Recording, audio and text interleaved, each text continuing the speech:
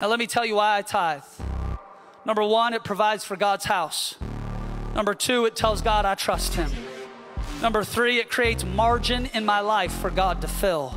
Number four, it reminds me that I am not my source.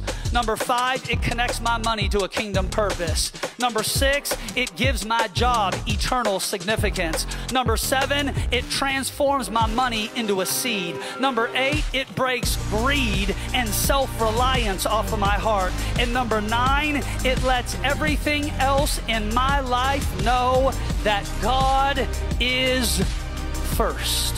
Hear me, hear me. Tithing isn't an act of generosity. Let me say it again. Tithing is not an act of generosity. It's an act of obedience.